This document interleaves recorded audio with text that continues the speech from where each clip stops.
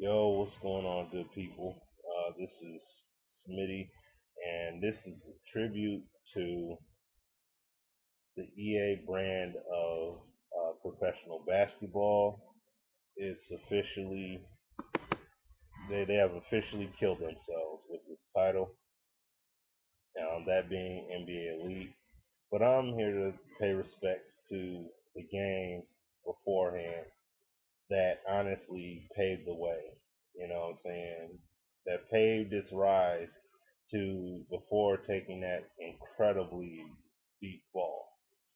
A lot of people remember Lakers versus Celtics. You know what I mean? Where you had the player individuality. You know what I'm saying? Very, you had Larry Bird doing his 3 point. He had his 3 point shot. I think he had.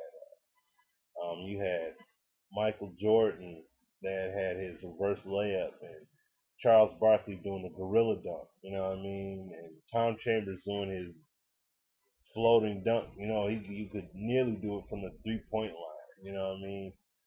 But this game honestly was revolutionary because it was the first true NBA title to really hit the scene, and it was a great game. And through the years it evolved from version to version. You know what I mean?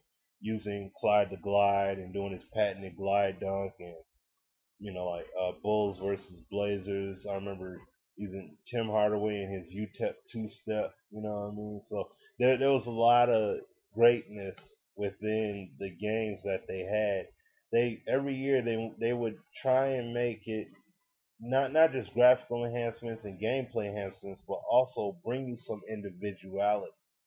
And I really loved that.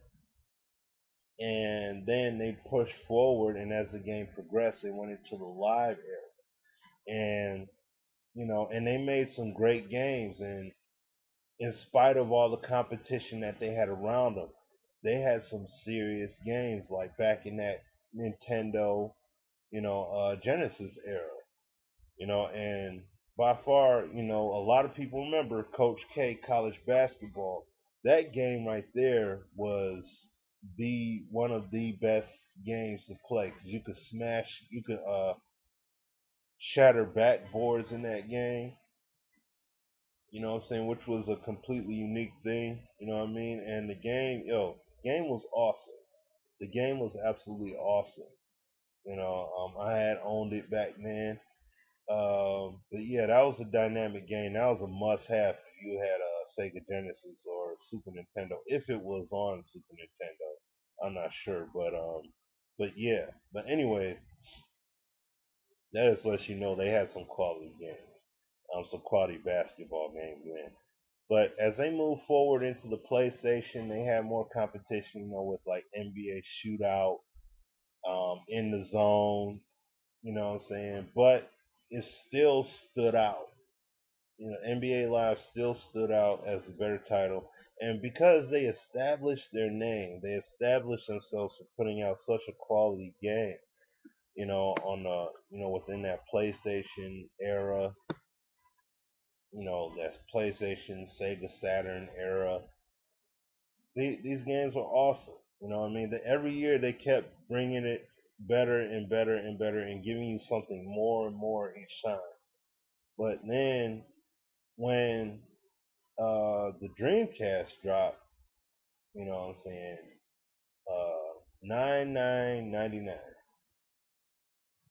was the date. When Dreamcast came out, and the following month, because I know it didn't come out at release, but the following month, when NBA 2K dropped, that's when the changing of the guard started. Now, live was still the game, don't get me wrong, but you had to, especially if you were a sim head, you had to honestly give 2K a look because they started going more for that individuality. You know what I'm saying? That authenticity. They would do that. Like Allen Iverson was the cover man for a good number of years. And every single year they put more emphasis on the crossover. And he had the most crisp crossover in the game. And they made an emphasis on the ball handling. They made it different for a center, they like their whole thing has been individuality every year. Whether it's a finesse center, a power forward, a absolutely aggressive power center, what I'm saying, or traditional center, or forward, or guard, or shooting guard, any of the five positions. And the way like the way your player was rated, his skill set and animation set was all set accordingly. That's what made the game different from live. You know what I'm saying? And that's when live really started to take that hit. And that's when 2K rolls up to be the better game, but live was still there. And throughout the years, as you've seen, like as it progressed through the PlayStation era, live started to look more and more arcadish because they were losing their identity. Because they would get desperate. They didn't really know what to do. They didn't know exactly what direction to take to honestly compete with the 2K title.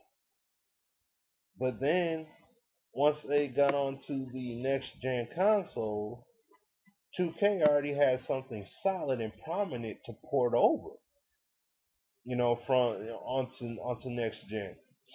And where live has started anew. And even though their efforts, it really came down to acquired taste. Some people liked their game, but many others did. And 2K really stood out as a prominent choice. But fact of the matter is, these dudes were competing, and they're trying to come to bring something together. Every year, they would bring something different to the table to try and string together a quality, feasible product. And they finally truly got it. Like they had something really close when it came to '08, '09, but really in 10, when Mike Wang was there and they got that fairy dusting from 2K, that really did it for them, and that really took the game up to a completely new height. But then September, that fateful day, a few days ago, that fateful date, September 22nd, 2010, the day that the demo was available for NBA Elite, so use for the public to download and play. That was doomsday for EA Sports, for EA Basketball. That's where tragedy had struck when they decided to release this title and honestly believed that it was a quality game. That absolutely tripped me out. So now you see this game and it looks absolutely terrible now. You know what I'm saying? So all I can really say is that these guys had a strong game all the way up to 10, and all they needed to do was keep building upon 10, and they could have worked on their real-time physics engine in the background. They really could have, and then came out with it and have a prominent foundation upon releasing that game. But this game, the way it is absolutely terrible, and it's gonna take this game some time to honestly try and resurrect itself from the ashes for real. Like this game went down for real. So on that note, yo, this is your boy Smitty, and all I can do is to sum it up all together as to what EA Sports has truly done with their basketball title. They have completely killed this franchise with this game, and they have completely sent this thing in a downward spiral and in peril with this title. In spite of the many little good things that it has, like the ball physics and the complete player control, this game has no individuality. Everyone has the everyone has the same skill set, relative to the position, like guards and forwards handle the ball the same way. Centers and power forwards and centers have the exact same skills.